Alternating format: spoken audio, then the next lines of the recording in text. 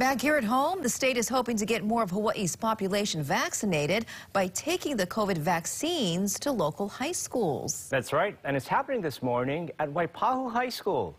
Dallas Ontiveros joins us live with a preview. Morning, Dallas.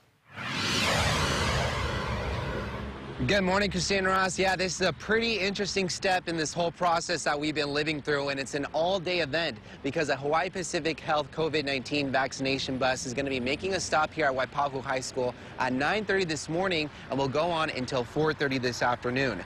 Now, there's a lot of details that we know so far when it comes to making your appointment here. First of all, it is only for first doses, and like we've been covering, as of right now, vaccinations is for anyone who is above the age of 16 years. So if you are 16 or 17 years old, or if you have a child who is 16 or 17, do know that they have to come with a parent or a guardian, and all patients must wear their mask to their appointment and also bring a photo ID, medical insurance card, and appointment confirmation. Again, you can make that appointment at hawaiipacifichealth.org/COVID Vax Squad. We have that information on our website at khon2.com, but we actually got in touch with the principal here at Waipahu High School. His name is Keith Hayashi, and he gives us some details about how he feels about this new step that's coming over to his school and his students getting vaccinated. Take a listen. We do want to open come the fall, and in addition to practicing our layered mitigation strategies, it's really important that our students are vaccinated.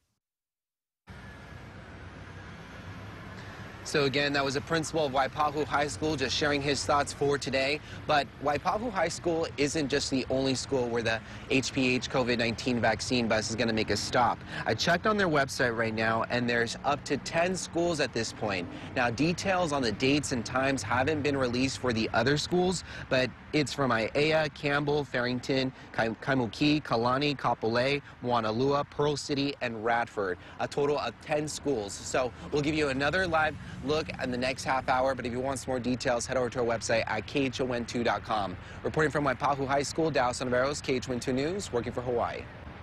Thank you very much, Dallas.